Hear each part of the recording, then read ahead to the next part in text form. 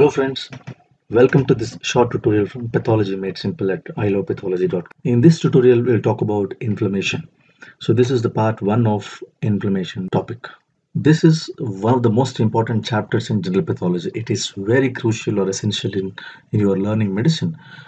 The learning objectives for today's tutorial will be, we will define what inflammation is.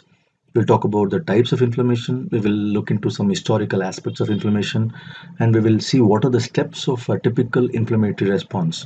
And then we'll move on to understand the causes or stimuli for inflammation.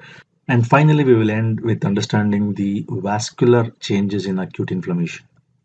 Inflammation. To define, this is a local response of a living vascularized tissue to any injurious agent. Basically, this is a protective response which is needed for the survival.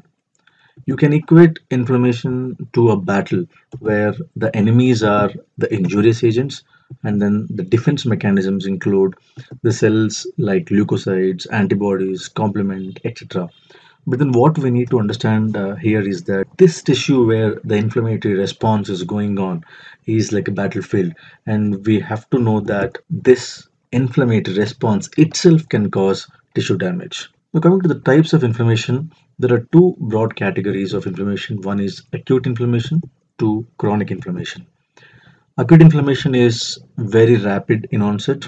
It can start within minutes or hours, whereas chronic inflammation is very slow in the onset. It might take some days for the chronic inflammation to set in.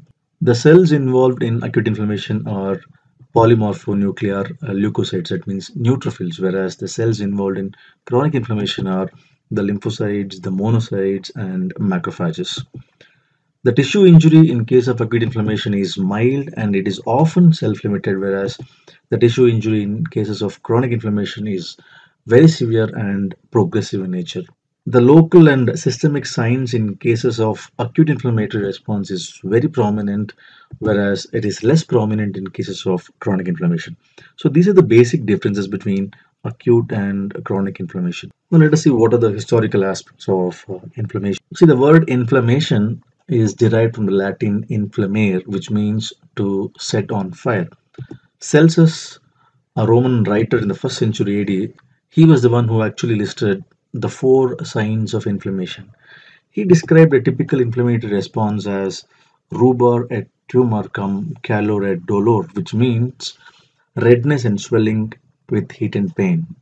He said inflammatory response is redness and swelling with heat and pain. So that is how the 4 signs of inflammation came into being, which means they are rubor, tumor, calore, and dolore, which translates into redness, tumor for swelling, calore for heat, and dolore for pain.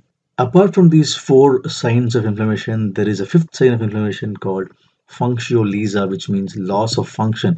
This was added by Rudolf Virchow in the 19th century. John Hunter, a Scottish surgeon, in the year 1793, he said inflammation is not a disease, but it is just a response. That is what we all know now. Elie Metchinkoff in 1880s. Elie Metchinkoff is a Russian zoologist. He was the one who discovered the process of phagocytosis. The phagocytosis is a process where the leukocytes engulf the injurious agent and then kills and degrades that particular injurious agent. Now let us see what are these 5 R's of inflammatory response, which basically means the steps of inflammatory response. The first R is recognition. This is very important. The injurious agent has to be recognized by the tissue for the inflammatory response to set in. So the first step is recognition of the injurious agent. The second R is recruitment. Once the injurious agent is recognized, then there will be recruitment of inflammatory cells. In the cases of acute inflammation, it is neutrophil, whereas in the cases of chronic inflammation, it is lymphocyte or monocyte or macrophages. After the recruitment of inflammatory cells, then there will be a process of removal of this injurious agent. Okay, so we'll be discussing in detail how the cells are recruited and how these cells help in removal of the injurious agent. The 4th R is regulation. So the control of inflammatory response is another important step in the whole process. The last one is resolution or repair. So the steps of inflammatory responses are the recognition, recruitment, removal of the injurious agent, regulation or control of the inflammatory response, and then finally the inflammation resolves or there will be a repair. Now let us talk in detail about acute inflammation. See, this acute inflammation is best understood by understanding these two important events in acute inflammation. One, the vascular changes, and two, the cellular events. The vascular changes means that there will be increase in the blood flow. That increase in blood flow is to bring cells and proteins to the site of injury. Okay, this is brought about by vasodilatation and increased vascular permeability. The second and the most important event is a cellular event where there will be recruitment of leukocytes, and after the recruitment of leukocytes, there will be activation of leukocytes, which leads to the process of destruction of invaders and production of many chemical mediators. The most common mechanism where the invaders or the injurious agent is killed is by the process called phagocytosis. Before we actually go into details about these two events, let us see what are all the stimuli for acute inflammation. In general, any inflammatory response for that matter, the most important stimuli or trigger for inflammation is infection. So this infection can be bacterial infection, viral infection, fungal or parasitic infections. The second important stimuli or trigger for inflammation is tissue necrosis. Tissue necrosis elicits inflammation regardless of the cause for necrosis. What really happens here is that the molecules which are released from the necrotic cells, they are the ones which actually trigger the inflammation. The third important stimuli for inflammation is the trauma. It could be physical or chemical injuries. It could be it could be exposure to some environmental chemicals. Any of these can trigger inflammatory response. See, foreign bodies by themselves, like for example, the suture material, the splinters, the dust particles, they by themselves can elicit inflammatory response, and also they can trigger inflammation by injuring that particular tissue. And lastly, immune reactions can also trigger inflammatory response. So we all know that immune reactions are normally a protective mechanism, but then immune reactions can also trigger inflammation, particularly in conditions like autoimmune disorders or hypersensitivity reactions. Having known that there are various stimuli or triggers for acute inflammation, now it is very important to know that how these stimuli are recognized by the host. Now let us see how these are recognized by the host. See, these stimuli are recognized by the receptors. Okay, these receptors are present on the antigen presenting cells or the epithelial cells. It is these receptors which sense these stimuli or trigger agents. What are these receptors? The first and the foremost is toll-like receptors. The second one is inflammasome. Now, what are these toll-like receptors? These are microbial sensors which are present in plasma membranes and endosomes. What they do is they recognize products of bacteria, they recognize products of virus and other pathogens. Almost all pathogens are recognized by these toll-like receptors.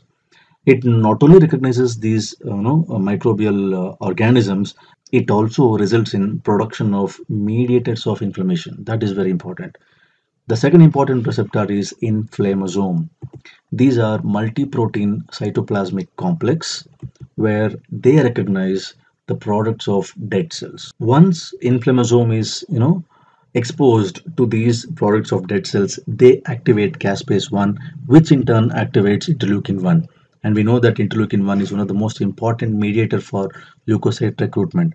And these leukocytes, which are recruited by means of interleukin 1, they are the ones which phagocytose and destroy the dead cells. So note that these two receptors are most important for any tissue, to recognize the invaders or the stimuli or the triggers. They are the toll-like receptors and inflammasomes.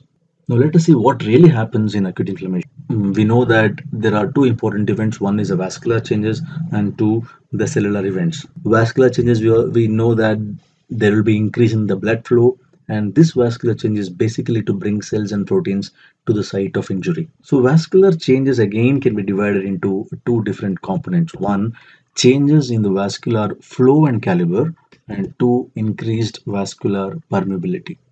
Okay, in this tutorial we will concentrate only on the vascular changes, and I will discuss more about cellular changes in the next tutorial. Now we'll talk about changes in the vascular flow and caliber. As soon as the tissue is exposed to injurious agent or the stimuli, the first thing happens is vasodilatation. So this is brought about by histamine. So vasodilatation To begin with, starts in arterioles, which results in increased blood flow, and this increased blood flow is what makes the tissue red. The heat or redness of the inflamed tissue is because of increased blood flow due to vasodilatation. So this vasodilatation is immediately or quickly followed by increased vascular permeability, which results in escape of fluid into the extravascular space. We'll talk more about the mechanisms of increased vascular permeability later, but now let us understand that because of vasodilatation and because of increased vascular permeability, what really happens is there is increased blood flow, there is dilatation of blood vessels, and the fluid is lost into the extravascular space. So combined effect of these two results in slowing of the blood flow and then concentration of RBCs, which results in increased viscosity. So all these three results in engorgement of small vessels, which we call as stasis. So this stasis is seen as vascular congestion or localized redness of the affected tissue. So this is all about the changes in the vascular flow and caliber. So the next important part of vascular changes is increased vascular permeability. Remember, increased vascular permeability is the hallmark of acute inflammation. What really happens is there is escape of fluid, the blood cells and proteins from the blood vessels into the interstitial tissue. Now, having known that there is escape of fluid into the interstitial tissue, let us understand the mechanisms involved in increased vascular permeability. The first mechanism is contraction of endothelial cells. Assume that this is a capillary lumen which is lined by endothelial cells. This endothelial cells is normal looking, whereas this is the one which is contracted. As soon as there is contraction of endothelial cells, what really happens is there is increased gap between the endothelial cells. Okay, so there is widening of the gap between the endothelial cells, and this widening, and it is through these widened pores, the fluid escapes. So this contraction of endothelial cells is the most common mechanism of increased vascular permeability.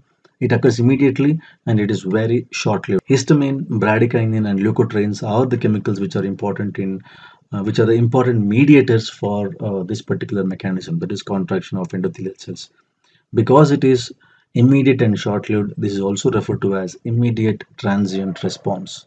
The second mechanism is direct damage to endothelium or endothelial injury. In some of the trigger events like burns, when exposure to microbes or toxins, what these do is they directly damage the endothelial cells. As you can see here, the endothelial cells are damaged, they are broken, and this occurs immediately as soon as the damage is done, and it is sustained for several hours until the damage is repaired. And it is through these damaged endothelial cells the fluid escapes out of the vascular lumen. The third important mechanism is endothelial injury due to leukocytes.